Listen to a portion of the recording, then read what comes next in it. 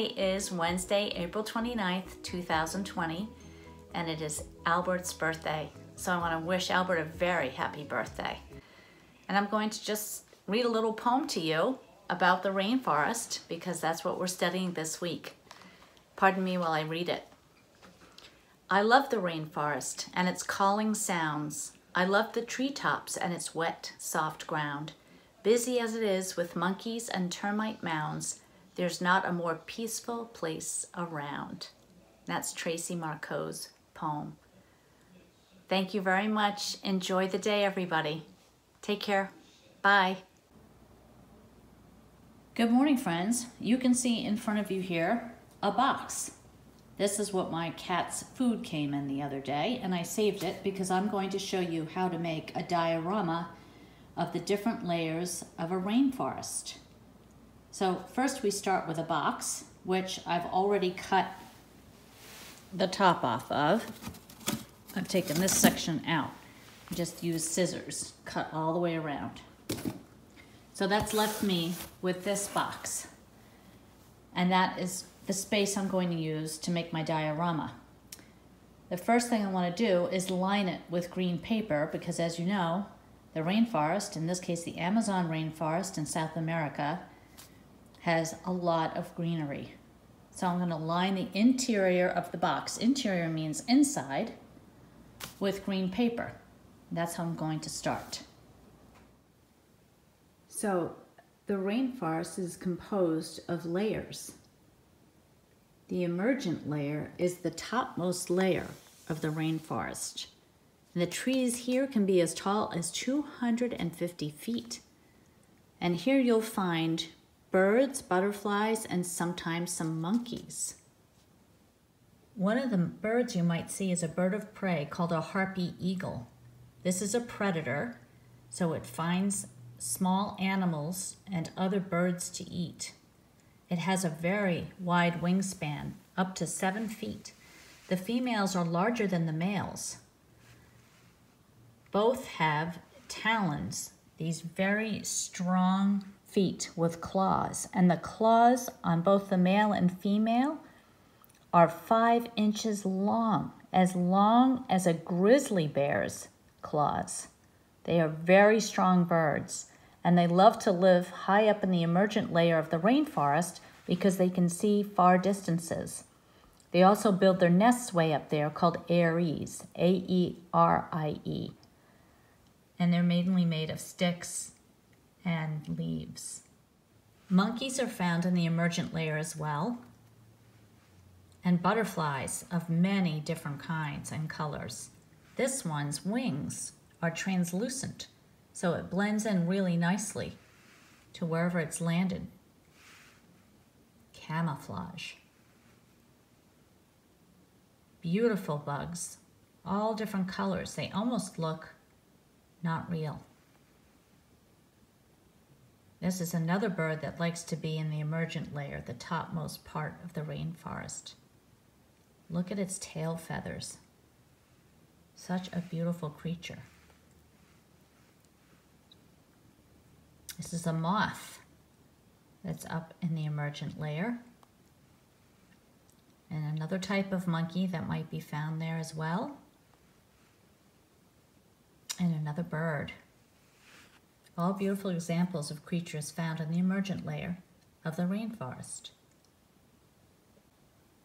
The canopy, or the second layer of the rainforest, is a thick layer of trees, and usually quite a bit shorter. Their tops overlap, creating an umbrella effect to protect animals from the heat and rain. Monkeys and birds and snakes are some of the animals that live here. Now we'll take a look at some of the birds that live in the canopy area of the rainforest. Here's a beautiful parrot. Look at that beak. Perfect for opening up nuts and fruits to eat. The blurry striation that you see there is rain. It rains a lot in the rainforest. Here's a toucan, another bird you're familiar with. I'm sure you've seen many pictures of this creature.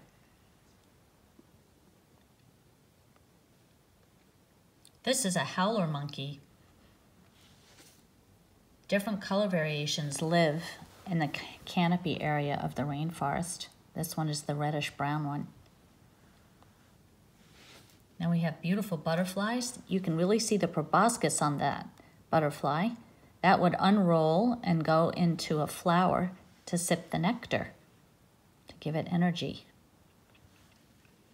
Here's a beautiful green snake looking right at you, coiled over its own body. It's also up in the trees. So when you walk through a rainforest, you have to look up so that you know who is looking down at you. Gorgeous insect. It's almost a geometric pattern. Another one, a little different again. Here's a different butterfly, very distinct. This is an insect we can tell hops. Look at these strong back legs it has. Has a head, a thorax, and the abdomen you can see just underneath. There's its wings. Has 1, 2, 3 legs on this side and 3 on the other, and antennae. So we know it's an insect. Here's another type of monkey that you might find in the canopy. Another insect. Millions and millions of insects are in rainforests. Very important part of the ecosystem. And yet another one. This insect is camouflaged. If it stays perfectly still, a creature that would like to eat it wouldn't notice it. Here's another one. A moth blends right into the leaves. And yet another one. It's right in front of its leaf. If it stays so still, that's all a predator will think it is, a leaf. And that is the last creature to be seen in the canopy. Let's find out what some animals are in the understory next. So the third story of the rainforest is called the understory, right in here. Small trees, bushes, and plants grow at this level, and it is home to bats, frogs, butterflies, and many other animals. So let's have a look at some of the understory animals. Can you guess what these are? That's right, they are fruit bats hanging upside down, looking at us. They are mammals, even though they fly. They are mammals. See the fur? They're very close together. Look at their ears so they can hear so well. Here's another bat. This is also a fruit bat, a different kind. Here you can see the membranes that help it to fly. It too is upside down. This one's fun because it has little tiny ears sticking out. Oh, tree frog, one of the poison dart frogs. Magnificent eyes. They almost look like the earth or marbles. Another poison dart. Beautiful coloration, white and black and the blue. All of these bright colors in the rainforest tell predators, stop, I'm poisonous, do not eat me. That blue almost doesn't look real. Can you imagine you can find that color in nature? Another poison dart frog. Here is a butterfly, so different from the monarch butterflies that we see. And another one. And that's the last creature that I have for the understory. Home to bats, frogs, butterflies, and other animals too. The next layer is the ground floor of the forest, and it's called the forest floor, and we're going to look at some animals from there. So the last layer of the rainforest is called the forest floor. Let's see what animals we can find that live on the forest floor. In the last layer of the rainforest, called the forest floor, is where we find this beautiful creature, a jaguar. It can prowl along on the forest floor, but it also likes to go up in the trees. And it's pretty amazing. You wouldn't think its coat would blend into its surroundings. But because there is shade and light or dappled lighting, if it's very still, it can blend right into its background. That way it makes it easier for it to hunt its prey. It's a meat eater, a carnivore. Then we have the armadillo, and he is definitely a ground dweller. Not many animals bother the armadillo. They have the ability to roll up into a little ball, tucking its head and tail underneath its soft belly, and the hard plates on the top protect it. It's an insect eater mainly, and it can dig. You can see its claws here. It's another picture of an armadillo. And there's a baby armadillo. Then we have the tapir. Now the tapir is a very interesting creature. It's an herbivore, so it only eats plants.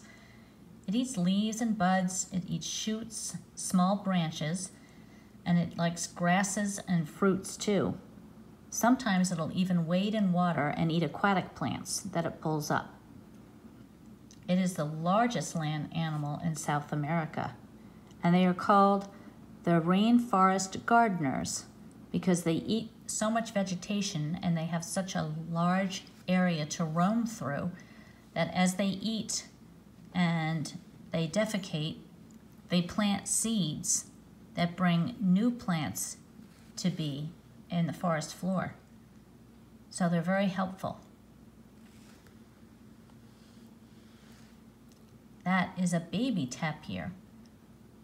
They're called watermelons because they look like a wild watermelon and they blend into their surroundings very well, so predators have a hard time seeing them.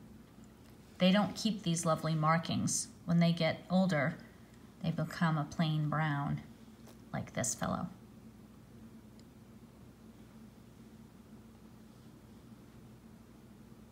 There they're eating some water plants.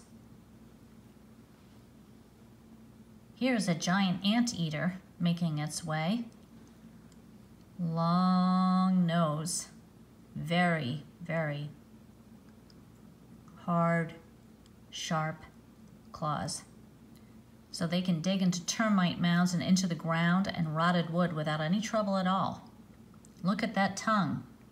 Just what you'd need to slurp up insects and termites that you find.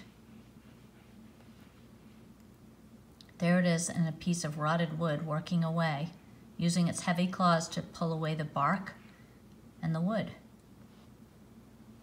And that's the last creature that I have for the forest floor of the rainforest. I hope you've enjoyed your rainforest journey. I wanted you to see my diorama. I took a little different tack here because I didn't have everything I needed to make a diorama. So I used my plants from around my house to make my diorama. So there is the emergent layer at the top, and I have a bird in the emergent layer. And then in the canopy, I have a sloth peeking out.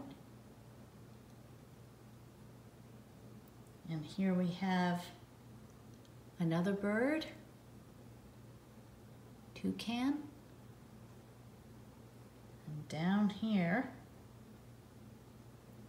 we have a monkey. So there is my rainforest that I created for a diorama. I hope you've enjoyed this time with me. I certainly have with you. Take good care. Bye.